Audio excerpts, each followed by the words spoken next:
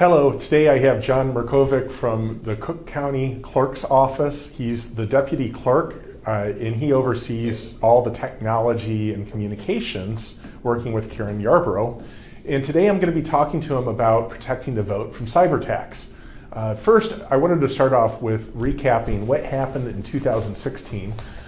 Hillary Clinton's campaign chairman, John Podesta, was phished with an email on March 19, 2016. And what had happened is he forwarded an email to a staffer that had replied with a typo. The staffer said, "This is legitimate email," versus what the staffer should have said is, "This is an illegitimate email." So he did the right thing by checking first, but he probably should have picked up the phone and not relied on email.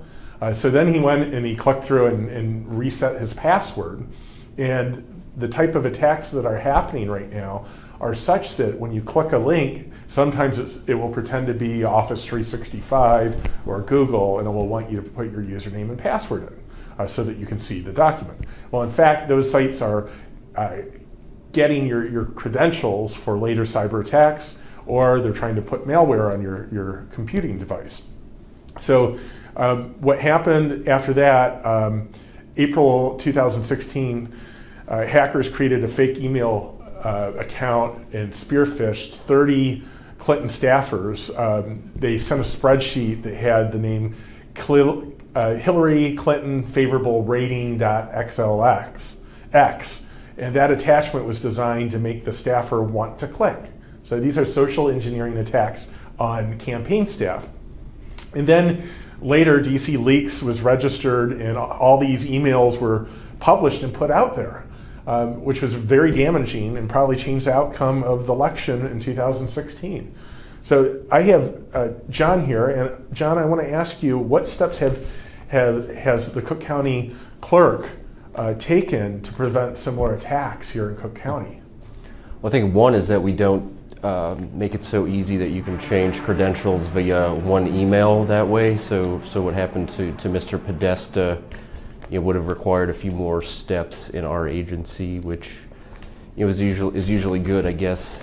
But it was such a clever attack. There's almost no way to stop something that clever and that relies on someone's sense of urgency and emotion. So we in our office, we work with Cook County on our email servers, so we would reach out to a different office to work with that. So the ability to make it hard to change emails, for example, it can be frustrating sometimes, but you realize when you build those layers up, if they frustrate you, that means they're going to frustrate an attacker as well. So that's one way. So deployment of frustration, a government staple, right? Yeah, the old help desk. Well, having these processes in place, though, are by design, they help protect people and make it more difficult for hackers to get in. So that's great. There's been a lot of talks about potential hacks coming on Election Day. Should voters be concerned that their vote's going to be hacked on Election Day? I think they should be more concerned about the disinformation campaign that is going on about hacking voting machines in Illinois, and that we have the misinformation from nebulous foreign state actors, but there are actually people in this country who are being paid. They think they're working for a news agency, but it's some shell, and all they're doing is spreading misinformation, especially in Illinois. We've had to refute notions that our ballot marking devices are connected to the internet and that anybody can get in there. So to answer your question, we use a lot of layers of security, and some of them, and the main one is we don't even give ourselves the ability to update these machines on Election Day or in the field, which again, that frustrates us, but we also know that if there's no way to communicate with those machines by us even, then no one else can. So isn't there also a simultaneous paper audit trail for the voting machines?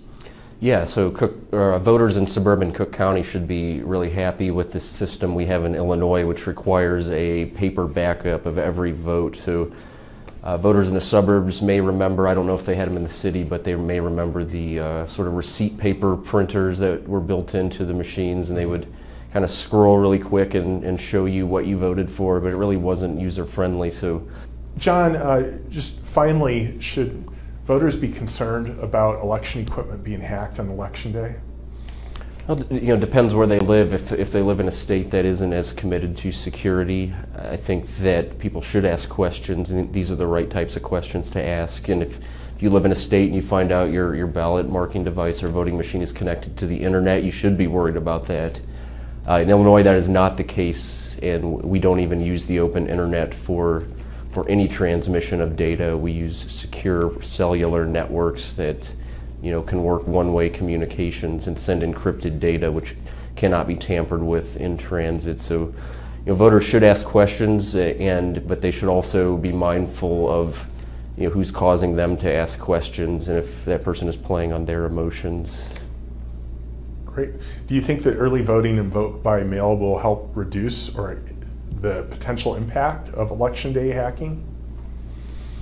Yeah, I believe so. If you think about centralized versus decentralized targets, an election where you have ballots being cast in 400,000 different locations as opposed to 1,000, that's a bigger attack vector and harder to, for an adversary to manipulate, really. So really a mail election sort of really makes it hard for a hacker to find a way to get in there. So I think that vote by mail does make elections safer. Great. Well, thanks a bunch for being on the show. I really appreciate you taking time to come on. Thank you, Lee.